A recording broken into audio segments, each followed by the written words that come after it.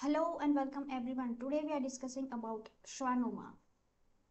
Schwannoma, also known as neuromas or neurillemmas of verocay and neurillemmomas.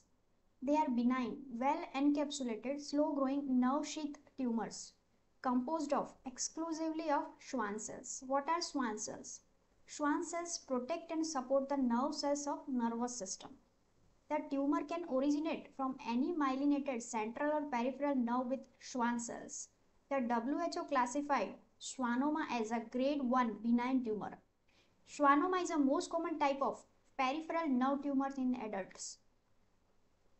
Certain genetic conditions like schwannomatosis, neurofibromatosis type 2 and Kearney complexes are associated with multiple schwannomas. The cause is the loss of function of tumor suppressor gene Merlin, also called schwannomin, the protein encoded by NF2 gene. It has a unique histologic pattern. The most common site is limbs, followed by head and neck area. Deeper sites involved are posterior mediastinum and retroperitoneum. Other areas include posterior spinal roots, bone, GI tract, pancreas, liver, thyroid, adrenal glands and lymph nodes. Symptoms of schwannoma. Schwannoma can cause different symptoms based on where they are located. One common type of schwannoma is a vestibular schwannoma that grows on nerves connecting the brain and inner ear. These schwannomas are usually benign and always present in the people with neurofibromatosis type 2. They can cause difficulties with hearing and balance. Schwannomas that grow on a nerve in arm or leg. It can cause pain, weakness, tingling, pain and needle sensation and carpal tunnel syndrome or tarsal tunnel syndrome.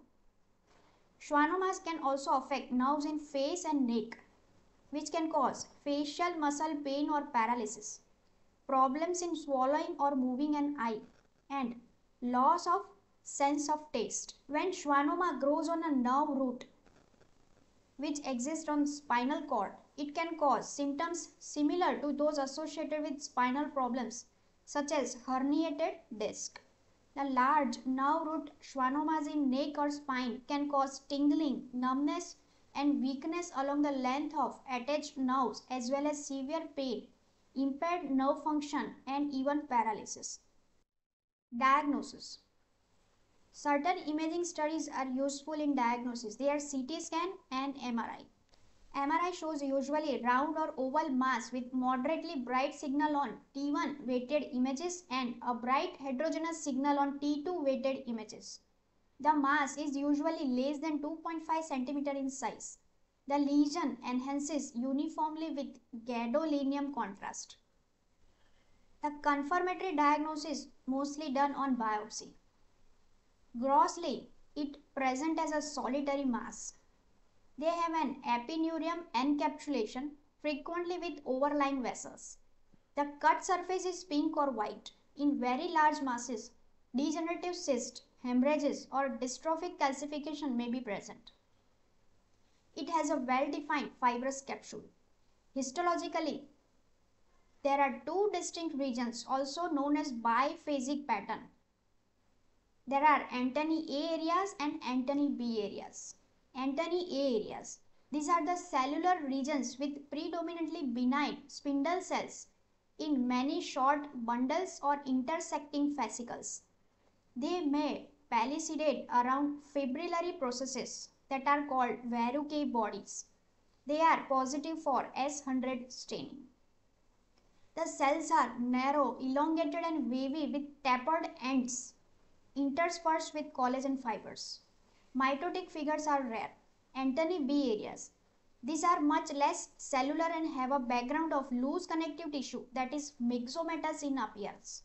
The vessel within tumor show perivascular hyalinization. The tumor may infiltrated by many foamy histiocytes. Few histological variants of schwannoma. First is ancient schwannoma. The tumors with extensive degenerative change, also known as ancient schwannoma. It may show marked degenerative nuclear atypia, which should not be confused with malignant change. Second is cellular schwannoma. The tumors are composed predominantly of cellular antennae A-type tissue, but without well-formed verocay bodies, and occasionally contain small foci of necrosis. Epithelioid schwannoma. Schwannoma may show areas of epithelioid morphology, and some subcutaneous examples are predominantly epithelioid type. Plexiform schwannoma. It has an intraneural nodular pattern of growth. Fifth is melanotic schwannoma. It is a pigmented Schwann cell tumor. They have a spindle cell and epithelioid cell morphology, often with intranuclear cytoplasmic pseudo-inclusions. They usually lack verocay bodies. Melanotic schwannomas are S100 immunoreactive but negative with GFAP. This tumor shows ultrastructural evidence of melanosome formation and are immunoreactive for melanosome proteins such as melan A and HMB45. The other variants are microcystic schwannoma and neuroblastoma-like variant. Immunohistochemistry. The schwannomas are positive for S100. The schwannoma tumor cells show uniform, strong nuclear and cytoplasmic S100 staining. The other positive staining are calcitonin, CD56, SOX10 and GFAP. The tumor is negative for keratin, neurofilament, desmin, EMA and SMA.